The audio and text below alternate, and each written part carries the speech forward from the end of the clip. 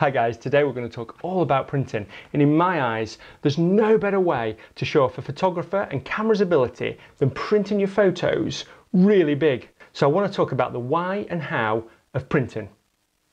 Let's go.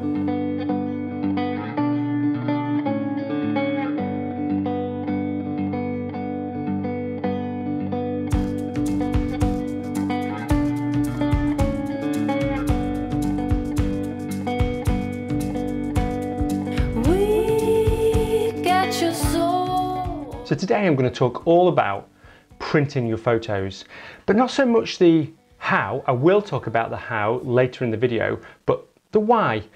Why do you print your photos? Why don't you just stick your photos up on Instagram or Flickr or Facebook and share them in that way? I mean, that's a great way to share your photos, don't get me wrong, but there's something beautiful about printing your photos out, hanging them on your wall, sharing them with your friends, or just looking at them in print. They just look amazing. So I'm lucky enough to have got a new printer this week, which is the Canon Pro 1000. And I want to print some photos out on the Canon and show you those photos, show the process that I go through. But before I do that, I want to go back a little bit and tell you a little bit about my story and how I got into photography, really. So it all started for me in the darkroom. So I started photography when I was around about 14, and I had a darkroom in my mum and dad's attic. I spent many hours in there processing my FP4 film. I used to process my own film and then printing it and enlarging it. And this is a contact sheet I did of one of my films, and it still looks as good now as when I printed it. The archival quality of the paper is just amazing. But there's something special about seeing it in print. Since I decided to do this video, I've gone back through my old black and white photos that I did, and it's just so special to look at those and to get them out and to get them on the table and share them with friends. It really is amazing. And this is one of the favorite photos that I took of actually Yosemite. It was a photo I took when I went to Yosemite. I took all black and white photos of my first trip to Yosemite, which was probably around about 25 years ago actually. And this was a photo of Yosemite Falls and this lone tree at the bottom. And there's something about it, there's something about the graininess, the tactile nature of this print, which is just absolutely fantastic. I just love looking at it. I love looking at this particular image, and Yosemite is just an amazing place. So, what's not to like about it? So back when I started doing photography, I went to university, and printing became something that wasn't just a hobby for me, but it was a way of me getting through and paying for things whilst I was going through university. I used to print and sell my photos. And this was probably 26 years ago. And I stopped doing it for many, many years until I had an exhibition around about 4 years ago of my landscape prints that I'd taken over the last probably 15 years.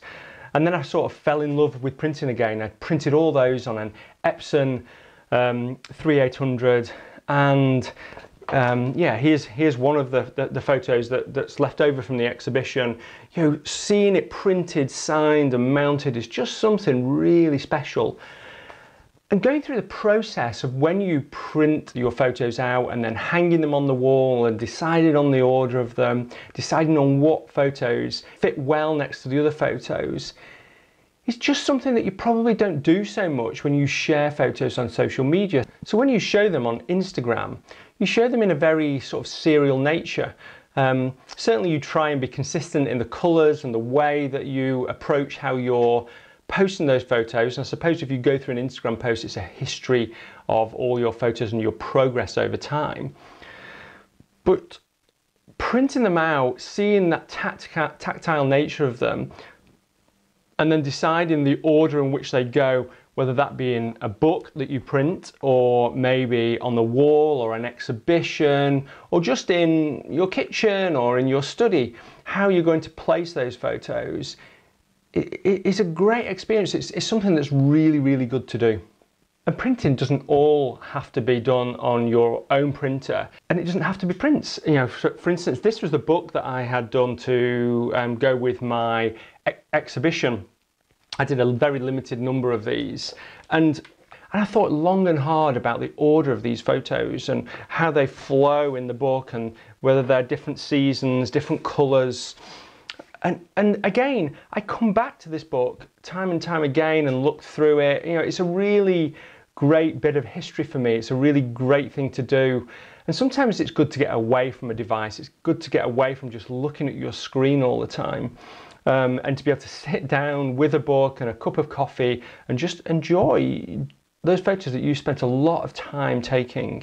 So before I get onto the how of printing and talk a little bit more about papers and looking at some particular images and how I might go about printing those images, let me just tell you about a few really key benefits that I see in printing your photos. So first of all, and probably most important, it's just a different experience. It's a different way of enjoying your photos. It's tactile and evokes a very different feeling than looking at your photos digitally. And depending on what paper you use, whether you use gloss or matte or satin, then you can often create a very different feeling for that image. Also, I find it helps you look at your images in a different way, often improving how you may look at composition in your images. What I do is I print out some images from a shoot on maybe some A4, some small paper, and I will leave them on a table and go back to them and have a look at them from time to time. And that sort of approach to looking at my photos rather than just looking at them on the screen all the time is a really good way of seeing things that I can potentially improve in that photo, or thinking, well, this photo is just growing on me. Sometimes I wait 24 hours and think, wow, that looks so much better than when I was editing it in Lightroom. Now I've got it printed out. I'm really loving that photo. So the third benefit of printing your photos is you've got all that wall space. After all, if you don't print your photos, where are you going to look at them?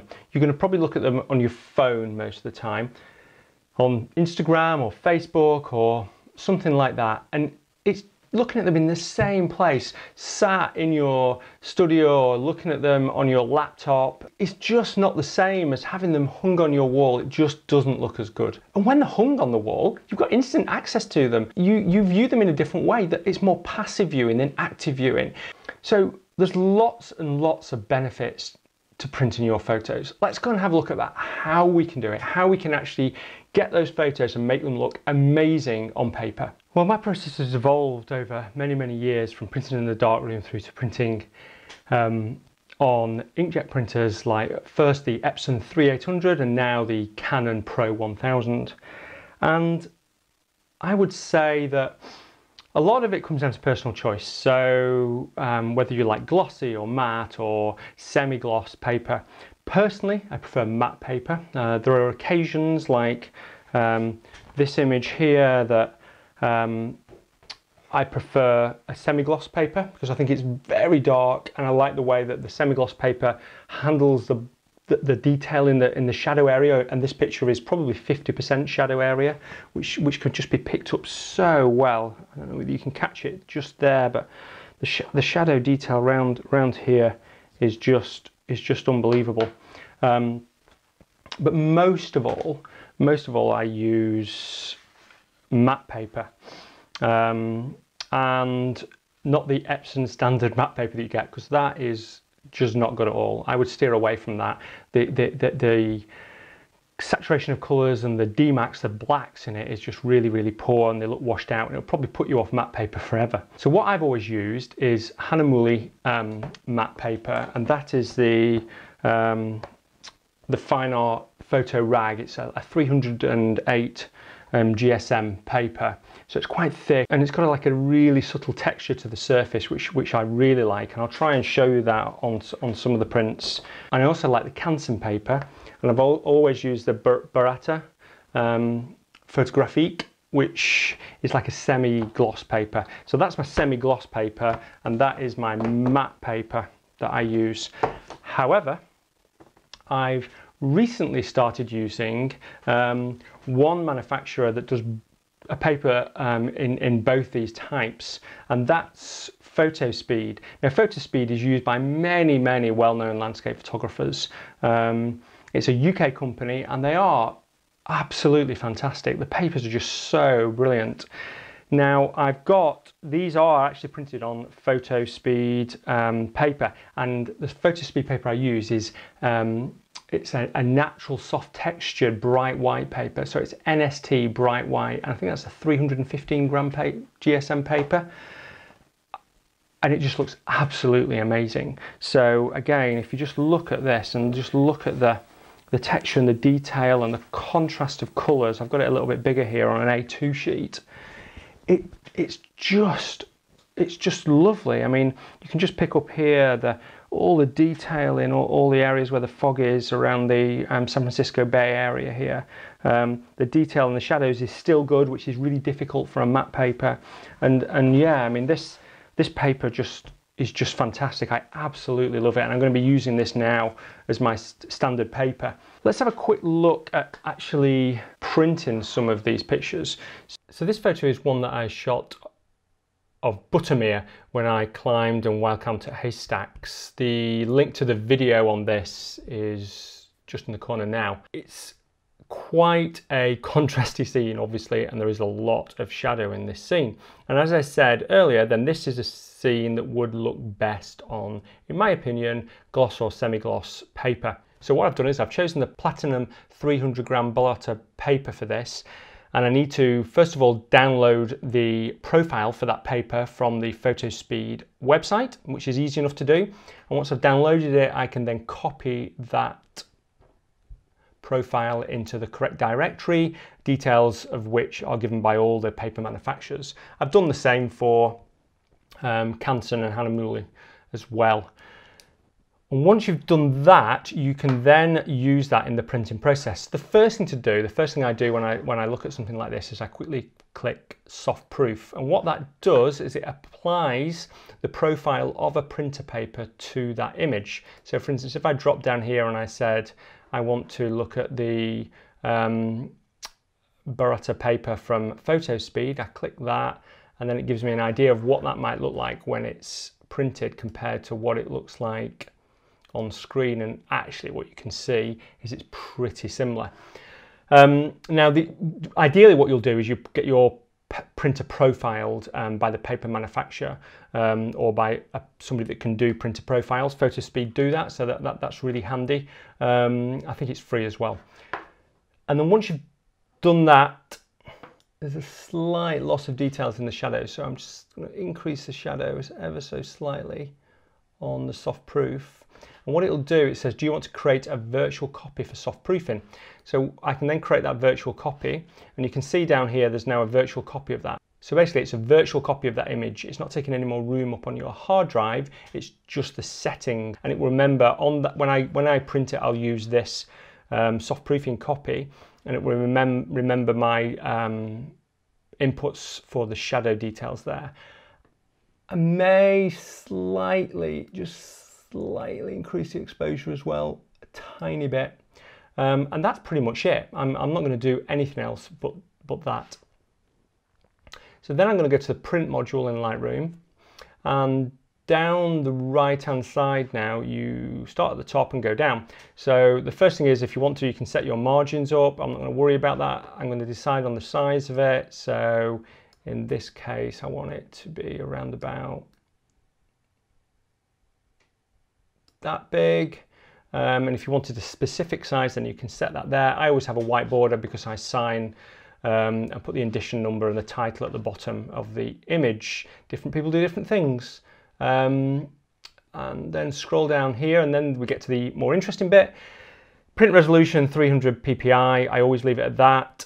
Print sharpening, I leave it standard, and then the media type is either glossy or matte. For the Baryta type papers, then I will always leave it at glossy. I would then look at the profile and make sure that the correct profile is chosen. Now, when you create a proof copy at the bottom here, then that proof copy has the actual paper type embedded in it, so that's really handy. Intent I leave on relative, and that's it for this. The final thing I do is go to printer, go to the quality and media here, and then make sure that you've got the right media type. Again, the paper manufacturer will specify the media type that you should choose for that particular paper. In this case, it's photo paper semi-gloss, and then the paper source. With the thicker papers, you tend to use the back manual feed on the paper tray to be able to do that. And then that's it, just click print. Okay, well, while that's printing, it's raining outside. I think I'm going to go and make some rocky road and have a nice cup of tea, and then we can have a look at these prints. Let's go.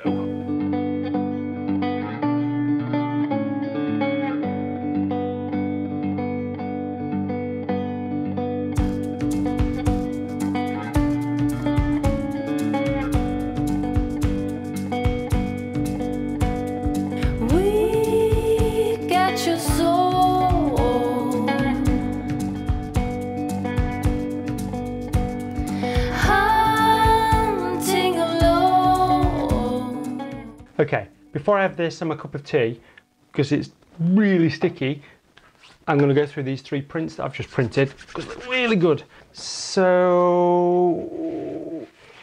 obviously that's the one I just showed before, that I just went through the printing process for on the Baryta paper, and it just looks fantastic. The shadow detail here is just really nice. It's a really good representation of what was on screen. Yeah, it's just a fantastic print. I'm really happy with it. I also printed a couple of others from other shoots that I'd done and vlogged about, which I thought would be quite good, and trying different papers as well. So this is the smooth cotton paper, which is slightly smoother surface, and it's got a little bit of colour to the paper, so it's slightly a cream colour, and I felt that just went really well with this image of the tree and the sort of greens in the image, and yeah, it just looks fantastic. With the matte paper, you get a very sort of pastel-y type look to them, I think, and this is shown really well in this image that I shot when I was in San Francisco, and the links to these are, by the way, should be coming up on the screen to these videos. So this was a video at Mount Tamalpais this was an image at Mount Tamalpais in San Francisco when the fog rolled in off the Pacific Ocean. It was just absolutely stunning, and this image printed on this NST paper is just fantastic. It just looks so good. I'm so pleased with this photo speed paper. So what I wanted to do is, as a thank you to, I'm now over 3,000 subscribers, so as a thank you to everybody that subscribed to my channel and watching my videos, I wanted to give away a print. So what I'm going to do is I'm going to give away one of these limited edition prints. Of all my prints that I do and sell, I only do 20 editions. So I'll sign it and I'll send that over free of charge to anybody that enters the competition. To enter the competition, all you have to do is comment below why you like to print your photos. Now, you don't have to have your own printer. You might send your photos off and get them back, but why do you like that? What really inspires you to print your photos? What's so special to you? So if you put a comment down there, as long as you subscribe to me, you like the video and you comment below, then I'll pick one at random in my next video and I'll send that out to you anywhere in the world, and hopefully you can get it framed, have it on the wall and enjoy it. So thanks a lot for watching, and I look forward to seeing you next week.